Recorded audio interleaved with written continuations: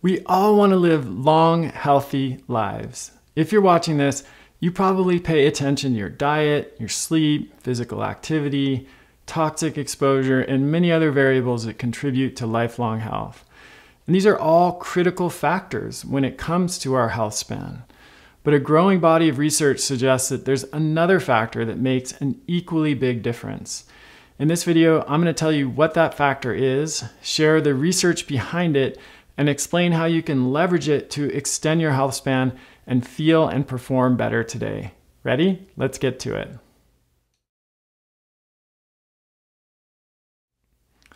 Hey everyone, I'm Chris Kresser here with another Tuesday tip video for you. If you're interested in free tips on how to optimize your health, improve your performance, and extend your lifespan, hit the subscribe button in the lower right corner and tap the bell icon to get notified when new videos are available. We need about 40 micronutrients to function optimally. When we don't get enough of even just a few of these, our bodies start to break down and our lifespan shortens. Dr. Bruce Ames, a biochemistry and molecular biology professor at UC Berkeley, has developed a hypothesis for why this happens called triage theory. He proposes that all proteins and enzymes in the body can be classified into two categories: survival proteins and longevity proteins. Survival proteins are those that we need for immediate short-term survival, whereas longevity proteins are those that contribute to longer-term health and well-being. For example, vitamin K-dependent proteins could be categorized into those required for short-term survival, primarily blood clotting functions, and those involved in long-term health, like regulating calcium metabolism and supporting cellular function. The triage theory holds that even modest deficiency of a single nutrient triggers a built-in rationing mechanism that favors the proteins needed for immediate survival and reproduction, while sacrificing those needed to protect against future damage, which would be the longevity proteins. This is true because survival and longevity proteins require the same vitamins, minerals, and other nutrients to work. If there's a shortage of a particular nutrient, the body will always prioritize what's needed for short-term survival. That's the evolutionary imperative for us to be able to pass on our genes to the next generation. Evolution is nothing if not efficient. This is a dramatic shift in how scientists are now thinking about the role of nutrients in human health. Historically, micronutrients were thought of as compounds that were crucial for survival or protection against severe disease.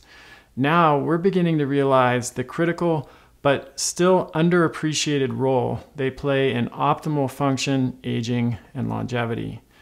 If Ames's triage theory is true, it would explain why mild nutrient deficiencies that aren't enough to cause overt clinical symptoms still contribute hugely to the aging process and the diseases of aging. And this is what makes optimizing nutrient status so tricky and so important. Ames isn't talking about full-blown nutrient deficiencies that would cause acute conditions like rickets, scurvy, beriberi, and pellagra. Those diseases are relatively rare now, at least in the developed world. He's talking about nutrient intake that falls short of the RDA, or is maybe even between the RDA and the optimal amount, which is often higher than the RDA, especially for nutrients like magnesium, which support over 700 enzymatic reactions in the body. The problem is that it's difficult to know if you're falling short of this optimal nutrient intake.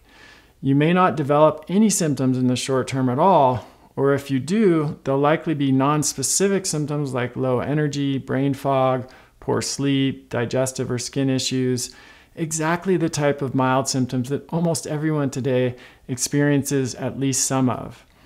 It's also unlikely that your doctor or healthcare provider will be of much help here.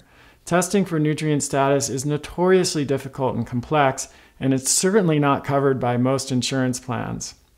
I know this firsthand. I've tested virtually all of my patients for nutrient status over my 15-year career as a functional medicine clinician, and I've also trained several thousand healthcare professionals on how to do it.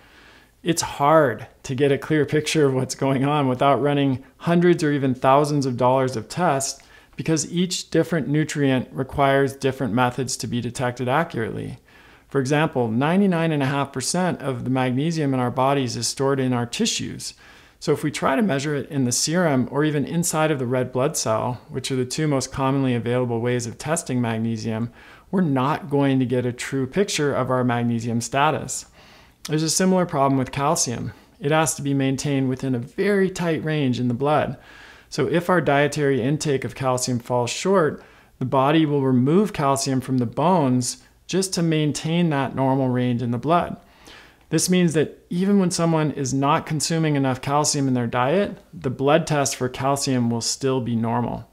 It's even worse for vitamin K2. We simply don't have a way of measuring it in any body fluid or tissue right now.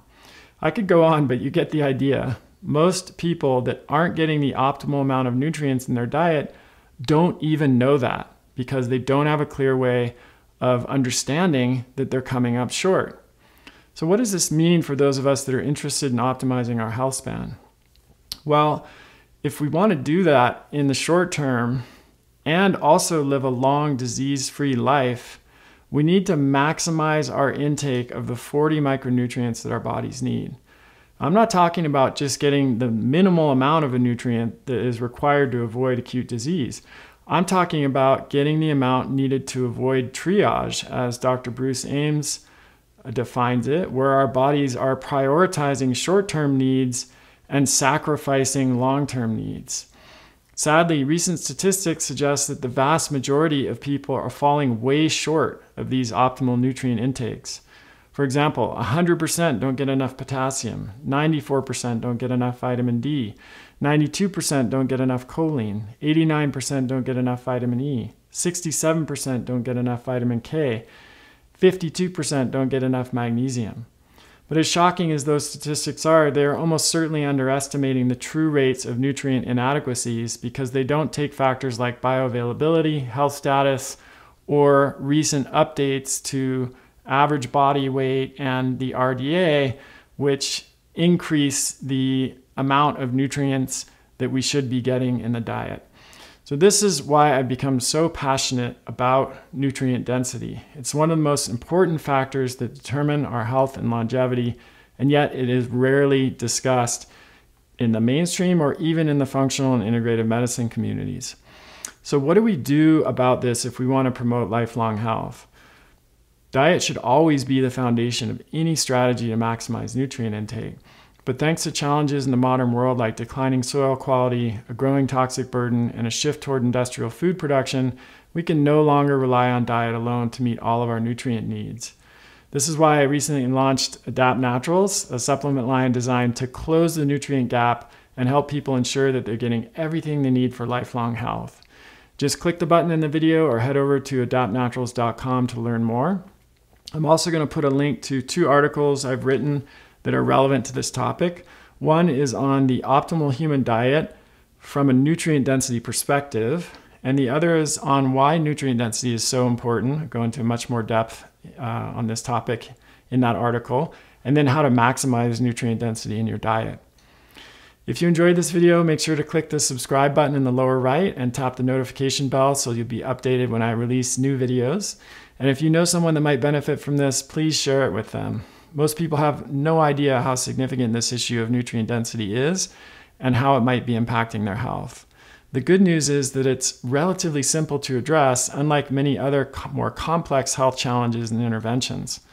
Thanks for watching, everybody, and I'll see you next time.